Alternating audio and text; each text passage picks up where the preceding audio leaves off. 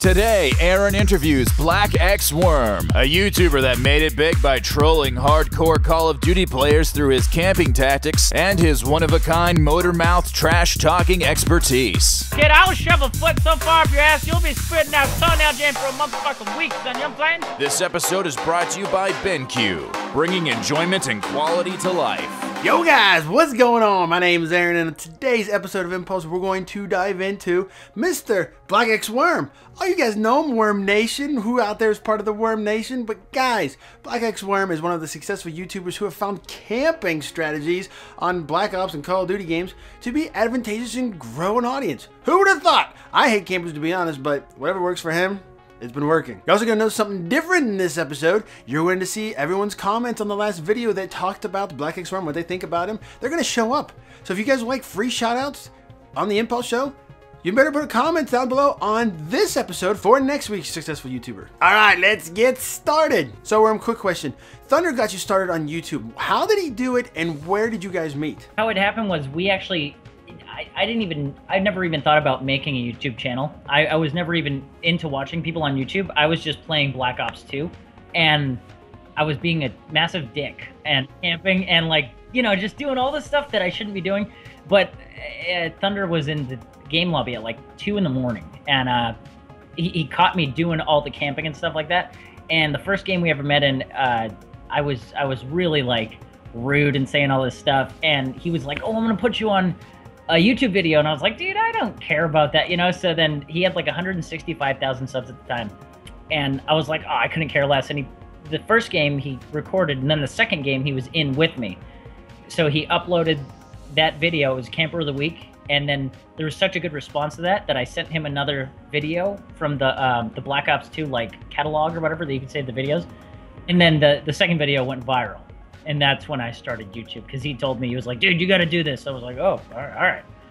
Well, dude, that's really cool. It's always interesting to see another YouTuber in a multiplayer lobby. Now, how did you know that you were succeeding and had something that everybody wanted to watch? One thing that told me I was gonna like not succeed, because everything still happens real quick.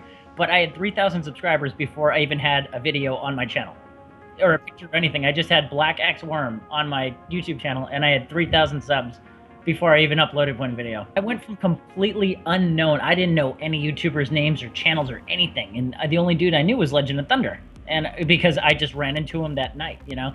And then less than a week later, he was like, "Dude, just get your channel." So I put BlackxWorm, my gamer tag, on the channel, and 3,000 subs before I even had a video. Isn't that crazy? That's nuts. 3,000 subs and you didn't even upload one single video. I guess, again, collaboration and shoutouts are kind of a big important thing when it comes to growing on YouTube. So along your journey, what's the favorite part about being a YouTuber? Hey, well, this sounds bad, but my favorite part about it is that the level of success that I've had so far has been able to make me like piss so many people off on a grand scale. You know what I mean? Like, so many people are like, "You've ruined the game, you're a camper." Like,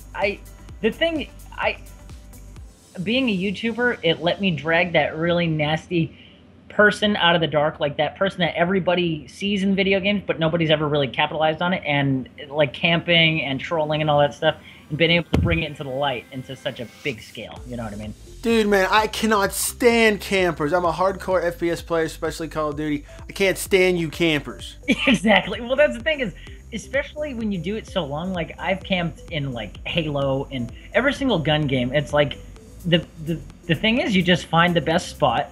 It's not the most action-packed thing, but you're getting wins, you know what I mean? You're winning, and the best part is, though, is that how mad people get at the camper, you know? They're like, "Move out of the spot." It's like, oh, it's great.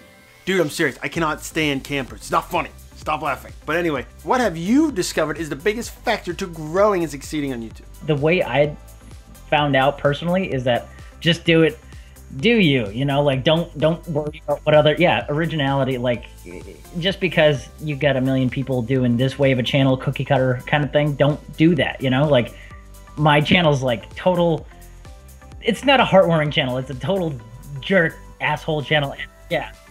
And it's worked, you know.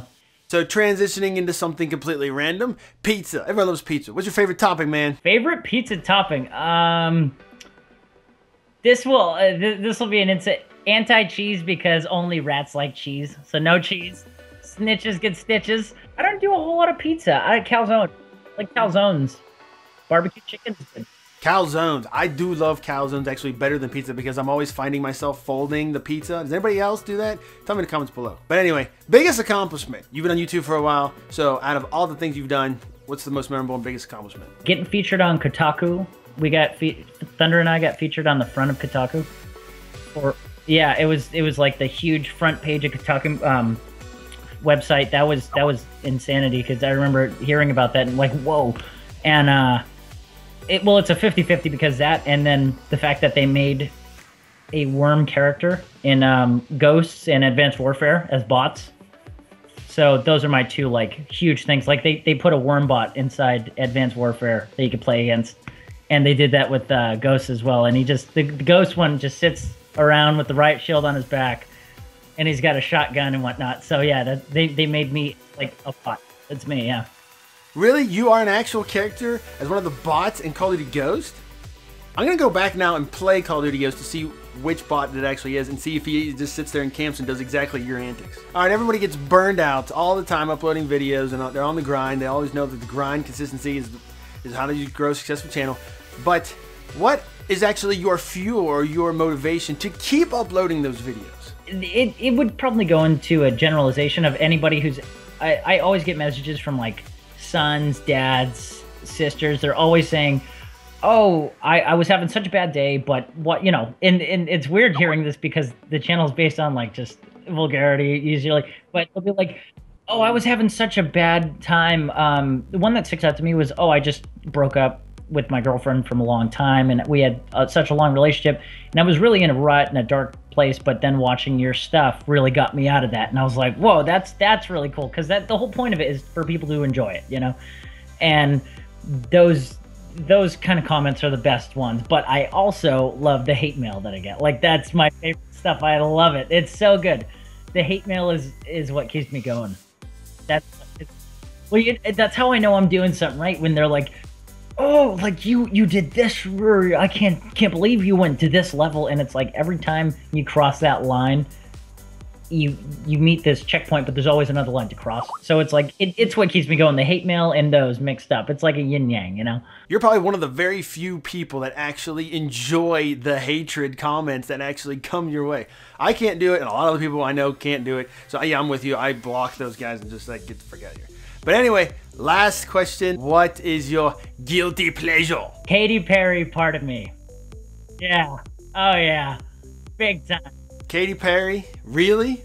Dude, I gotta hear you sing it. Do it, man. Sing it for us. Yeah, I can't. Oh, my God. What? That was awesome. Yo, that was awesome. Alright, guys. Hope you enjoyed this episode of Impulse. We got to see about BlackxWorm growing on YouTube. Again, comments below what you think about BlackxWorm, and comment about the next interview that's going to be on this show next week. That successful YouTuber is iPod King Carter. Again, link in the description below. Check out his channel. Let me know in the comments what you think about him, and you will show up on next week's episode of Impulse. So if you like free shoutouts, I better be seeing you in the comments like crazy. That's a wrap. My name is Aaron, founder of Impulse. Don't ever give up on your dreams. You will get there one day on your awesome adventure on YouTube. See ya! So quick side note, xJaws, who has almost 1 million subscribers on YouTube, he's actually my second cousin. I didn't know this. I met him one time at one of my cousin's bar mitzvahs, because, you know, I'm Jewish, even though I've got this holiday Christmas shirt on.